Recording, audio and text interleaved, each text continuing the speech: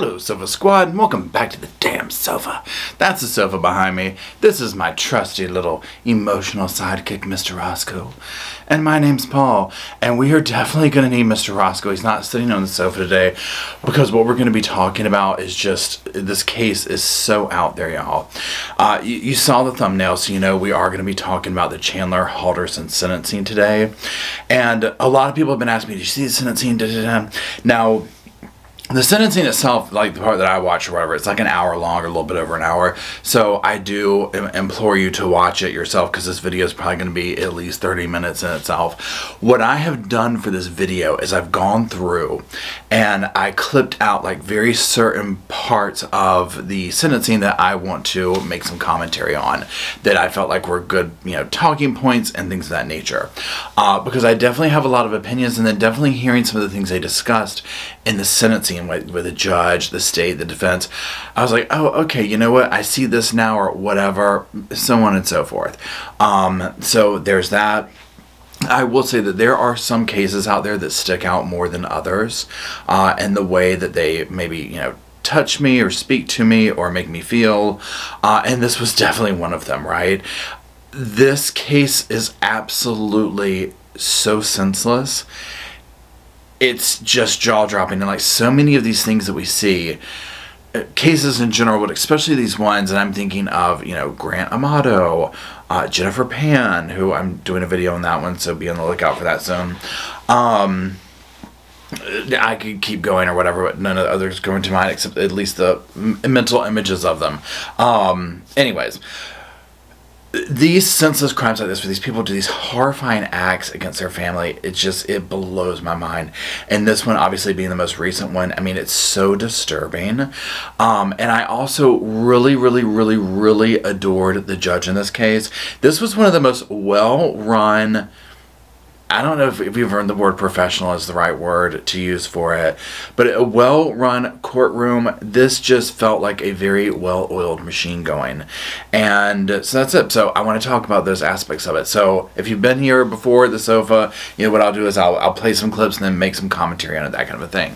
And then that's it. So go ahead and buckle your damn sofa seatbelts up, because we gonna need it. Okay. Almost every homicide I've prosecuted, there's been a fairly tragic backstory of the defendant. There's not an explanation here. Chandler grew up with a life of privilege by pretty much, I think, any sort of angle you look at it. Okay, so that is one of the prosecutors talking, and just like she said, and this is one thing that I think just baffles so many of us with this case, is literally there's just nothing in his past that would warrant the reaction that he had over his own actions, right? Because remember, what this case is about Chandler wiping out his mother and father when they found out that his entire world was a pack of lies, right? And that was his reaction. We'll get more into that in a little bit, but I just felt like this was good starting out, because they're talking about the PSI report and all this, and there's literally nothing that is usually there. So let's continue. There's absolutely no evidence of abuse whatsoever. And just like she'll say there, where any kind of picture that might have been tried to painted by him or anything like that, or even looking back at past cases, not just his or whatever, where you see some of these factors that you can kind of be like, I might not agree with what they did, but okay, I'm seeing how this added up. Like, that is not there with this case. He had numerous people that would drop everything to help him if it was needed. Another thing that stuck out to me about this case is that, just like she said, Mitchell, they had like this very big network of people, not only their parents, but their parents' friends, people like this. And we saw these people take the stand and whatnot, and I was just like, wow, they had all of these people around them. And again, we see where Mitchell turned out fine, right? But with Chandler, it's just like, how could he just ignore this support group that he has and go down this road of just pity, self-pity, and wallowing in his own doings until it resulted in something like this? It just absolutely blows my mind. The only potential criticism that anyone that we talked to, and we've talked to well over 100 people, was that perhaps his mother babied him a little too much, or was a little too doting. Now, we would see that on the stand as well. Like, Mitchell would make a couple of references that, you know, his mom you know, would be a little bit concerned about their lives and stuff like that. But it was nothing that he was saying that triggered any kind of thing of like, oh, this is like some kind of crazy, like, we kept our kids captive and da-da-da, you know what I'm saying? I mean, literally, could be any parent, right? Any parent. And again, it's just interesting to me to see how Mitchell turned out versus his brother. And to see how much investigating they did, like looking for something, right? Some reason. I think that's why this case bothers so many of us so much. It's because every rock that is unturned looking for any kind of clue is like, well, could this have caused it? There's nothing there. But I do think it's worth noting that in all of the jail calls and messages that the detectives and Mr. Brown and I listened to, there was never even a moment where Chandler mourned his parents' death. And that's another dynamic right there with the lack of emotion from him. And he'll speak to this. We'll listen to what he had to say in a minute. But there was never any of that. Like, you would think, look at how traumatized so many people in the community and the family and all this were as to what he did to the parents. There's absolutely nothing there with him, void of anything. And even though he might say later on about like, oh, I was told to do this, whatever, his actions speak louder than words, and the state's going to speak on that now. It was interesting. In one message, somebody had told him that they just got back from his parents' memorial service, and they were sad. He suggested that they watch a slasher movie, Halloween. Okay, now if y'all follow me, you know I am a horror film fan, so there are times where I can understand, like, oh, I get, like, it's nostalgic for me to watch horror films. That being said, this just speaks to his lack of, you know, being able to take the room temperature, you know what I'm saying? And again, a scenario like this where it's like, I guess I look at it where I'm like, okay, not only did he do this to his parents, so at this point in time, people aren't even really aware or whatever 100% what's taking place, regardless. He knows what he did. And he's just like, oh, well, let's go watch Halloween. I mean, it just blows my mind. You would think there would have been some sign of recovering from trauma, something of this nature, and just absolutely not. Just kept on going on, completely oblivious to anything around him. Now, what we're getting ready to do now is we're going to listen to some of the excerpts from the victim impact statements. And the state is going to be reading these off. And so let's just hear what they have to say. The first victim impact statement is submitted by CAN, who's the future daughter-in-law to Bart and Krista Halderson.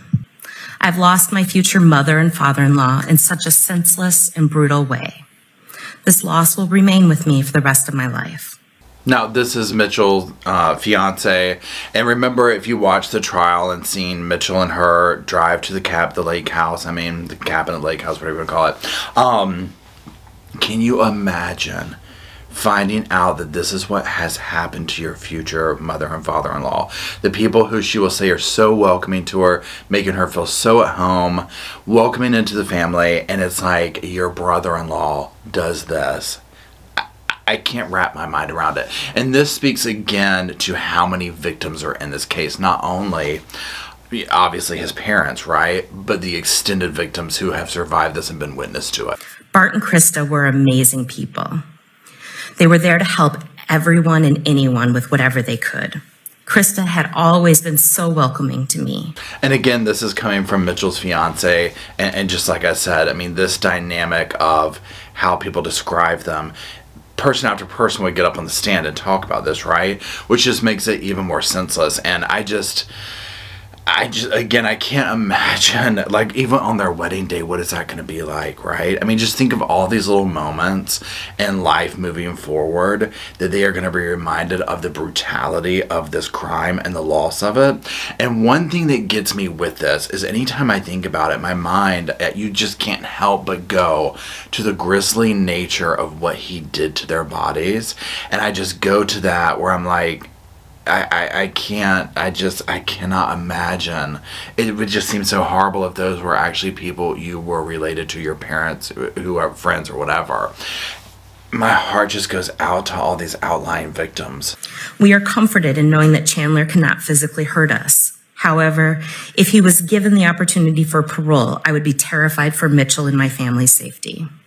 And again, this is one of the just absolutely true factors of this, and we're keeping in mind, this is the sentencing, this is them speaking out, he's going to get life, like we know this, right? So it's just a matter of, does he get life without parole or life with the option of parole? And this is so true. I mean, imagine if you were anyone related to these people, right? Mitchell, her kids, whatever, and he got paroled. I mean, it would be scary, right, to know that this person is on the street, let alone anyone else. So, I mean, again, I feel for her. It would be something that I just would not feel comfortable. And also, if there was the option for parole, because Mitchell is young, right? What is he, 24 now? Imagine having to continually go to every parole hearing, fighting that situation of, I want to make sure he stays behind bars, let alone what they're already going to have to be involved with court-wise and that kind of stuff. So, I mean, I get it. So now let's take a listen to what I mean Mitchell and Chandler's grandmother had to say in regards to her wishes for Chandler. The second letter is from Kayleen Halderson, mother of Bart and Chandler's grandmother. Now, before we get into her words and whatnot, I do think that this is always an interesting intersection in these cases, because first of all, you think about this is his, the grandmother. So, he took out their child, right? But still showing love and compassion towards him. Let's make note that he did not offer his own parents, right?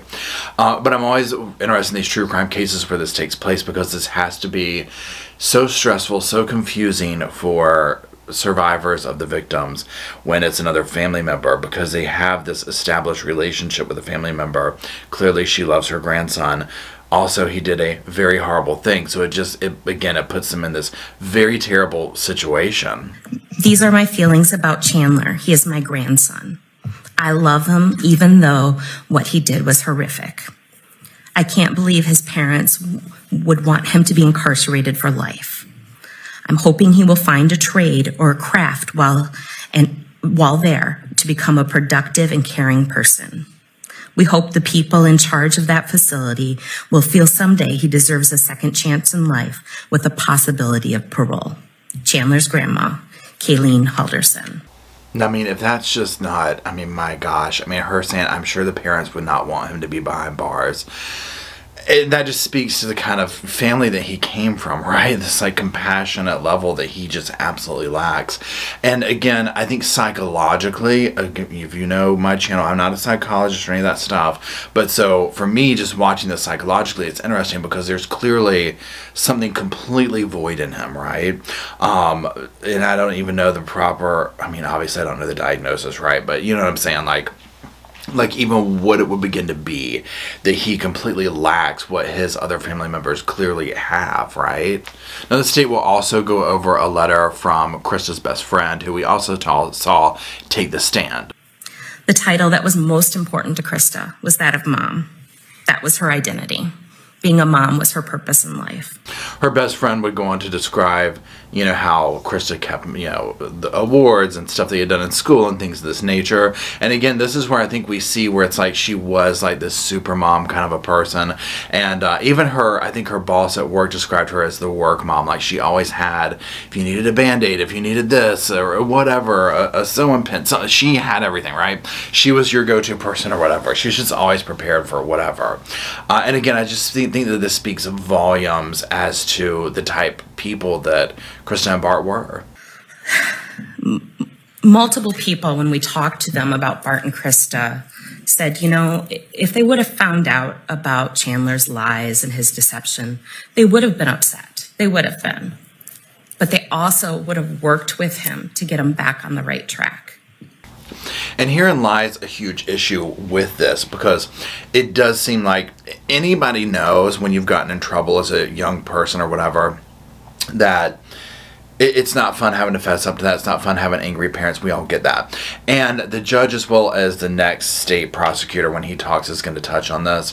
But I think it's interesting that even friends and people like that knew, like, you know what, yeah, they were going to get mad. I mean, who wouldn't? Like, who would not get mad over this, right? This is huge. I mean, if it hadn't ended in this way and he came clean to them, this would be like a level of probably, we need to get you in therapy. Somebody willing to go to these lengths. And again, it so much reminds me of Jennifer Pam.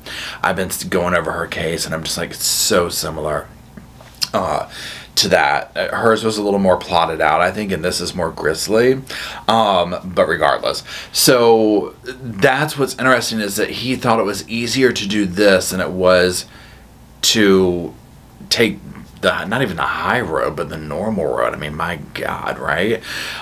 So anyways, let's listen to what the other prosecutor has to say. That being said, as Ms. Raymond said, almost always in a sentencing hearing for a homicide or even lesser crimes, we have some understanding as players in the criminal justice system of the underlying causes of someone's problems, the root causes. Frequently, it's substance abuse. Frequently, it's mental illness. Frequently, it's inability to control anger and other behavioral problems that have manifested themselves throughout someone's life. You probably are wondering, and I'll tell you, it's been thoroughly investigated, of whether there were any red flags that anyone missed. Was Mr. Halderson engaged in bad behavior as a youth? Was he harming animals? Was he harming people? None of that is true that we can tell. He seemed to be a pretty normal kid. See, this is the part that really gets me with this case, is this aspect right here of there's absolutely nothing there, right? And even these things that he brings up of like the animal harming, things of this nature. Poor little Roscoe, he doesn't want to hear that. Just all these telltale signs. It's so bizarre how out of the blue this seemed to be, right? Now, another dynamic that I think is interesting here is the way they split up what they talked about amongst the state, which I think that it was really excellent. I really appreciated the state's case and how they presented it in this trial. And I think that it was a really good choice to have her talk about more of the dynamic of the family and the mother and things of that nature. And he seems to be going into maybe some more technical stuff or whatever. I just think it was a good choice on what each of them are talking about, because they each have a really good delivery in what they're doing. And I really felt like the way she delivered these, like, storytelling, if you will, of the story of Krista and Bart, of the people that knew them, what she was like as a mother, him as a father, things of that nature. She just has a really nice touch. Like, I like the way she talks, right? And I like the male state guy too as well. So anyways, I just thought that that was a good choice to make or whatever. Anyways, let's keep going. Next, the court has to consider the protection of the public. And here's where I think the court has to probably give a great weight to this factor. Mr. Halderson, by all accounts, chose to commit the crime of first-degree intentional homicide twice on a single day because he was caught lying about where he was working and going to school, or perhaps just where he was going to school. It was uncomfortable, probably, that he was caught. It probably wasn't an experience he was looking forward to in dealing with the repercussions of that. But those kind of inconveniences and uncomfortable situations are constantly present in life. This is one of those where I'm like, amen, mister, amen. And we touched on this a little bit ago. And this is what's so scary about this, is that that was his go-to, right? And you just think about people who do some of these horrifying, heinous crimes as younger people. And when you look at the different circumstances as to the why, and there literally is no why for him, it was just the next best option. And you just sit here and think, well, I mean, my God, if this is his reaction to stress, living at home as a 24-year-old with your mommy and daddy doing everything for you because he's lying about everything, right? What in God's name would he do when he's 40 years old, out there holding a job down, if he was able to do that? Potentially having a family, you know what I'm saying? Like, these normal things that you encounter. What would he do? I mean, it's, you know, I mean, I think he would be one of the headlines you read of person, you know, comes in and wipes out, you know, everybody in a fill in the blank, or, you know what I'm saying? Like something of that nature. I mean, he is clearly completely incapable of dealing with anything. Every one of us in this courtroom have dealt with bad situations in life. Every one of us have left work one day thinking, man, I really don't want to go home tonight because I did something and I'm going to have to talk about it. Every one of us here has probably walked into work one day thinking, boy, I don't really want to walk into my supervisor's office and got to talk about that. Life is full of inconveniences. Life is full of being uncomfortable. The difference between everyone else in this room and Mr. Halderson is all of us have owned up to that. All of us walked into those rooms, walked into our front door. All of us have addressed those situations, whether it be comfortable or uncomfortable. And he says this so eloquently and just absolutely agree with everything he said. I mean, we all deal with this stuff every day, right? So it's like, what would he, I mean, I have so many things to say, I can't spit it out. This guy is not capable of being free at all, right? At all. I mean, that is very much clear. And again, maybe psychologically, it's now interesting to look back. I wish there was a way that you could really do this when these kind of scenarios happen. To just study these people, right, in some fashion. And they might have this kind of stuff, but it's like, I don't know how that world works. Because I think Chandler would be a good case study for why, like, what happened. Like, can we get a brain scan? You know what I'm saying? Like, something, just to study this dude, to see, like, what in God's name made him just flip like this. So I love that they are presenting this information in this way, because it's so true and it so desperately needs to be stated. I don't know how you protect the public from someone like that. His willingness to solve the minor inconveniences of life with brutal violence can never be mitigated in our community. And it's true. I mean, it's very true. You could never let this out. And I'm sorry, but, and we'll get to this too more when the judge speaks, but there is no rehabilitating this, in my opinion. This goes so far over the edge that there's no coming back from this. And how could anyone ever have this on their shoulders to know that they potentially let a monster like this out into the public? And I don't care if it's 20 years later. Okay, now let's listen to some of the things the defense has to say. And I'm going to hold my conversation about what they have to say once the judge says something in regards to their, not performance, but how they handled their side of the case during this trial. What I do want to focus on today is just what we're asking for, which we are asking for the possibility of parole. And I want to stress that it is a possibility. It is not a guarantee. And I cannot stress that enough. I cannot stress enough how all we are asking for today is for the possibility of this man to show you that he is redeemable. Okay, so I will say this. I get they are the defense. It is their job to try and get the best circumstances for their client that they possibly could. Of course, they are going to form a case for, him getting the potential, the possibility, as she said, not the guarantee, for a second chance down the line. Now, there are a couple of things that she will say during this. We're going to listen to one of them, I think, now, that I'm kind of like, I don't like the way this is worded or the way it made me feel.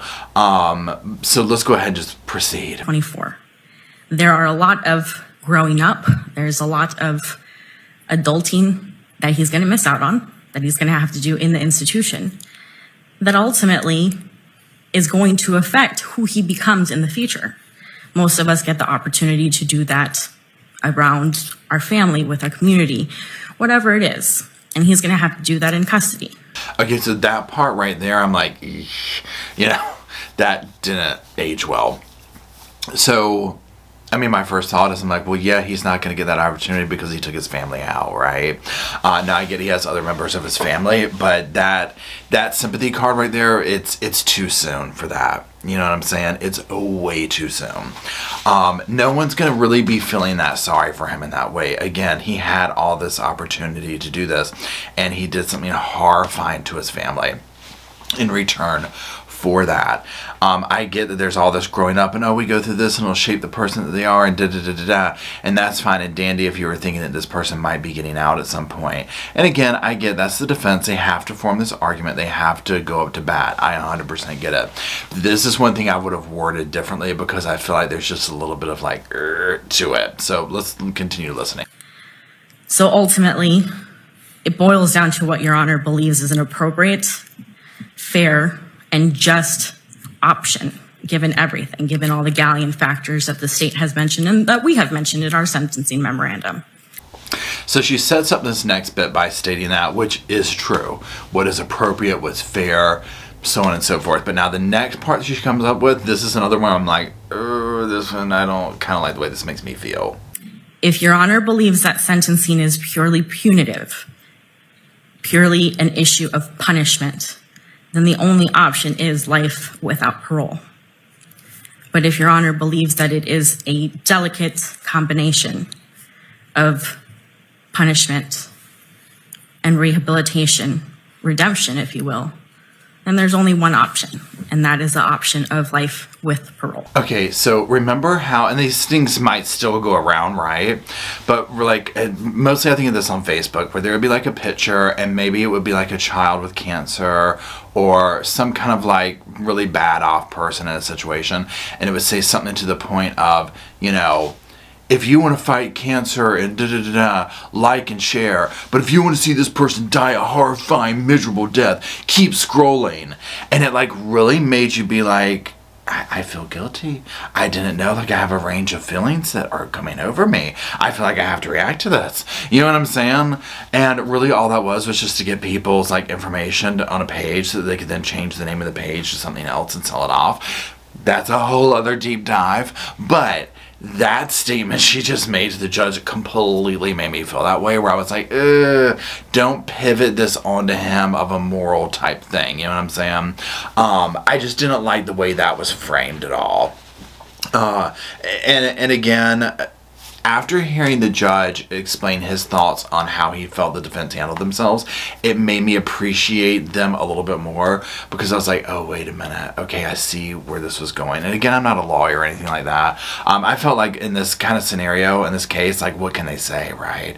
I mean, there's like very little they could do, and they really didn't do that much during the case, which I think was the best strategy, right? Allow the state to tell the story, you know, because the evidence, you can't, the only thing that the defense could have done was re-victimize the victims, essentially, you know what I mean? So anyways, but I definitely don't agree with the way this is phrased.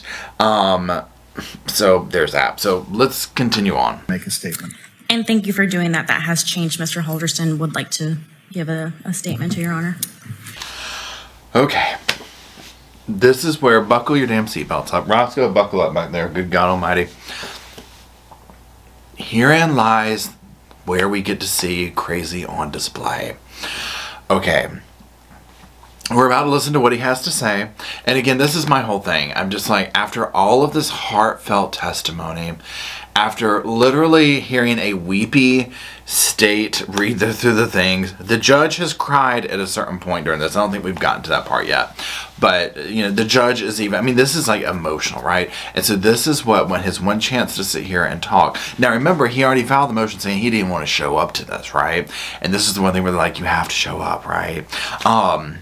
This is what he has to say after all this. Your Honor, I want to take this opportunity to state my intent to appeal my convictions. If there are any lawyers listening and willing to take on my appeal, take a moment to please reach out to me. It's not that I do not have feelings. It's that I was warned to not show them due to the scrutiny of this case. Thank you. Thank you. Oh my God. I mean, y'all know his defense team wanted to crawl under that table. As I'm watching it, I'm like this. I'm like, the cringe was so horrible. But again, this is what I'm talking about. After all this, and again, it's just psychologically, it's fascinating and baffling.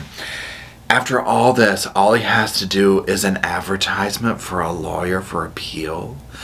I mean, and then to say, it's not that I don't have emotion, it's that I was warned not to show it. And I'm like, oh, honey, we already saw the videos of him. There was nothing there. This is somebody void of a soul, right?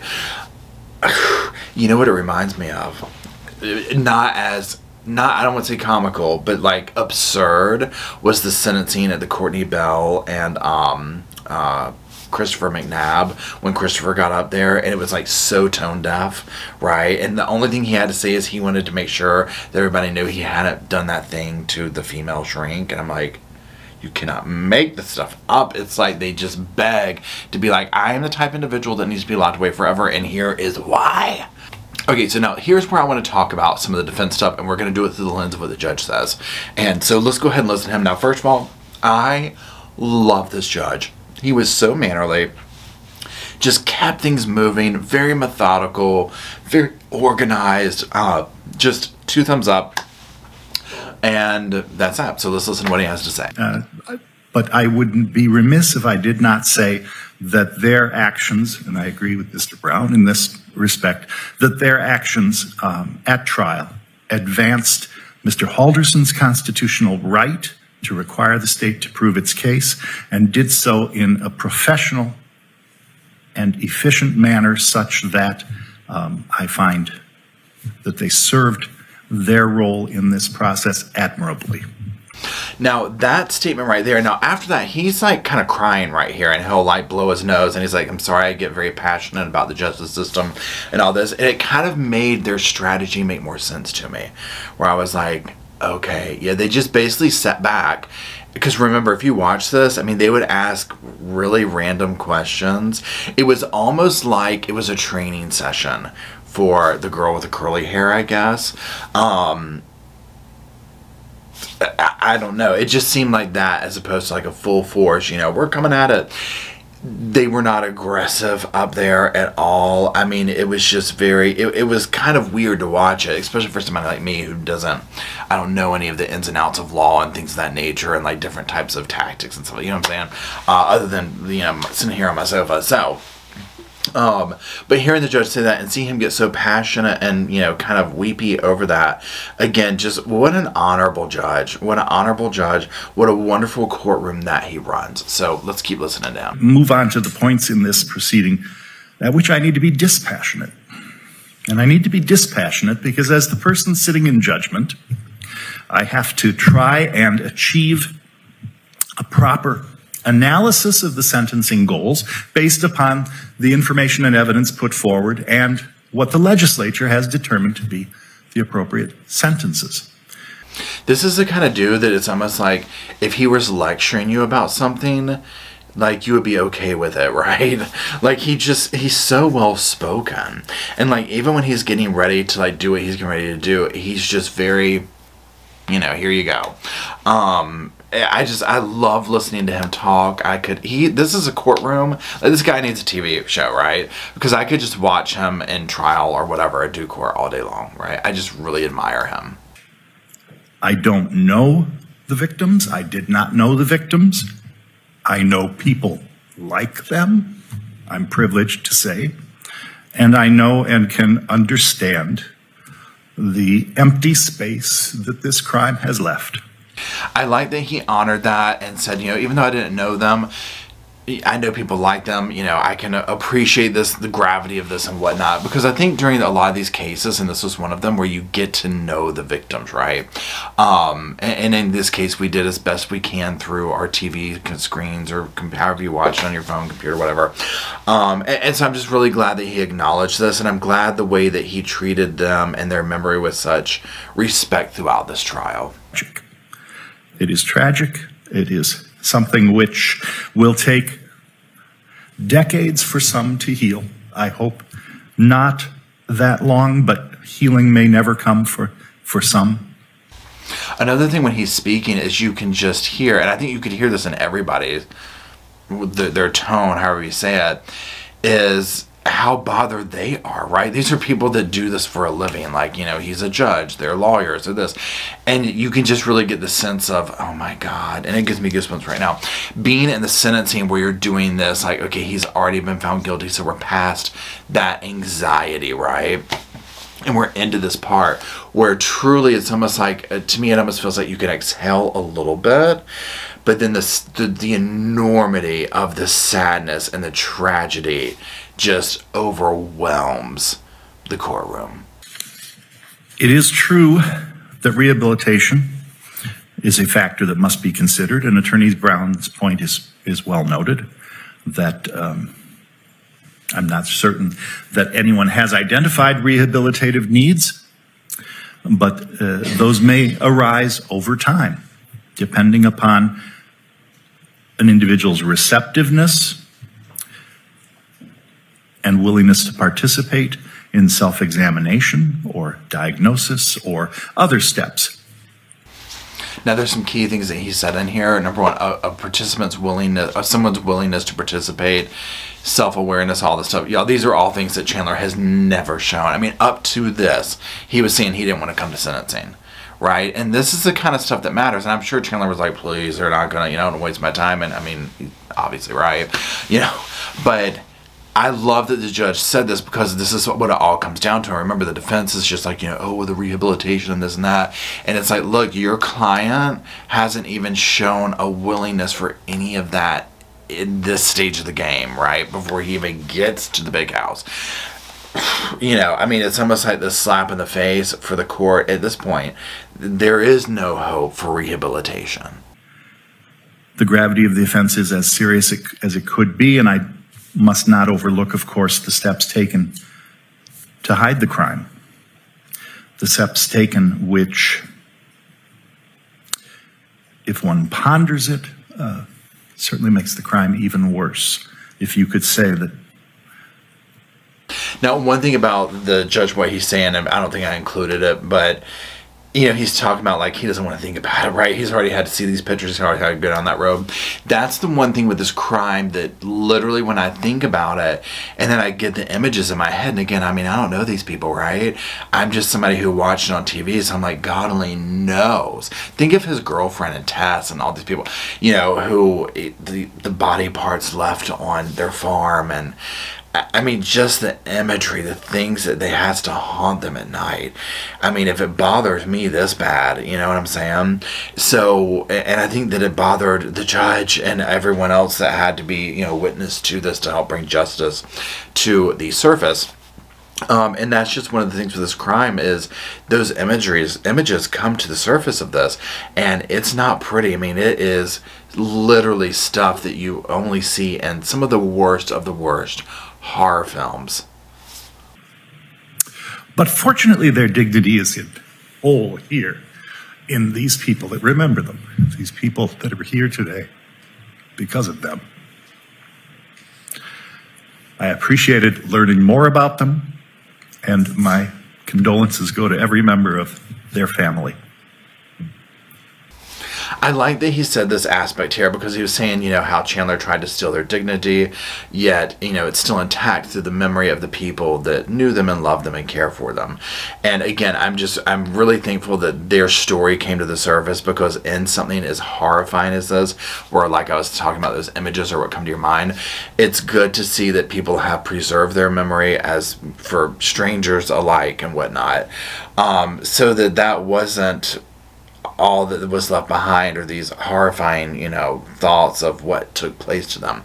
We were able to learn what decent people they were, what good parents they were, and what wonderful friends they were, and the good impact that they left here on this plane.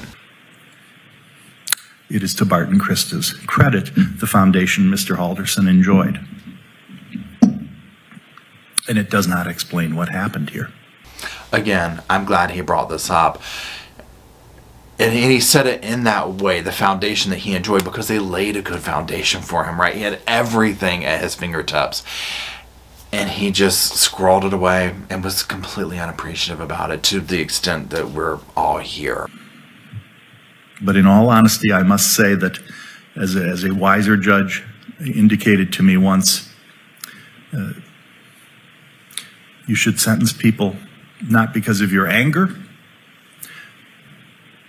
if indeed you're fearful of them, and not utilize the same standards for both. I honestly think that's one of the most beautiful judicial quotes I think I've ever heard in my life. And I've really started changing the lens that I look through stuff, because y'all know me here. I'm going to sit here and rip on these criminals and do all this kind of stuff, whatever, right? But then in all seriousness, when it comes to things of, okay, look, rehabilitation or not, this, that, and the other. And there's some crimes, because, and the judge did say this too, where he's like, you know, there's cases where, and he's like, and I know the victims don't want to hear it, but there is a sense of maybe this person could be rehabilitated, right?